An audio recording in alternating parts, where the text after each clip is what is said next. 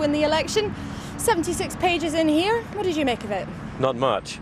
I mean, we had 102 broken promises from the last Labour manifesto, and this was much the same. And given that the problems we have with our broken economy, with our broken society, with our broken politics, it had a distinct lack of ambition or imagination.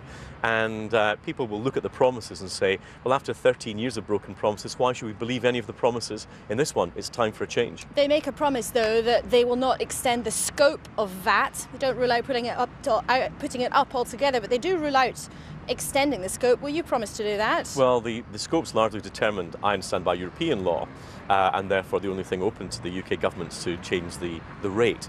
We've said that we have no plans whatsoever because none of the things that we intend to do require an increase in tax. In fact, we want to stop Labour's rise in national insurance, which we think would damage the recovery in this country. So effectively, going simply on the record, Labour said last time we won't raise income tax at any level. They did it twice.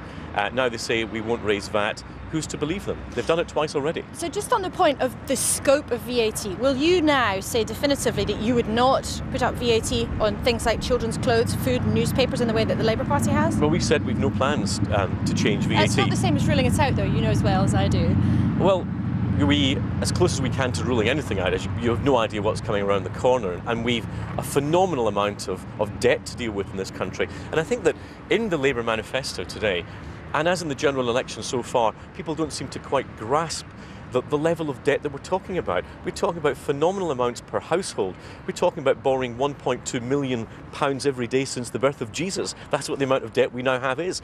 This is something that's saddled on the next generation. And there's a clear choice here, because Labour want to raise taxes so they can continue to spend and continue to build up the debt. We want to see a reduction in that national insurance charge so that we can actually get the economy moving again. Very briefly, tomorrow your manifesto launch, will you give us more detail of how you would pay down the debt? There'll be a lot more detail than we've had from Labour so far, and there'll be a very clear choice in this country between higher taxes and higher public spending and a lack of recovery with Labour, and the Conservatives who believe in lower taxes, getting government spending down and getting wealth back into the pockets of this country and into the small businesses where we can create the sustainable wealth for the future. OK, Liam Fox, thank you very much indeed for joining us in a rather windy Westminster, and of course we'll look forward to seeing the details of the Conservative manifesto when they take their turn to have a big day out tomorrow.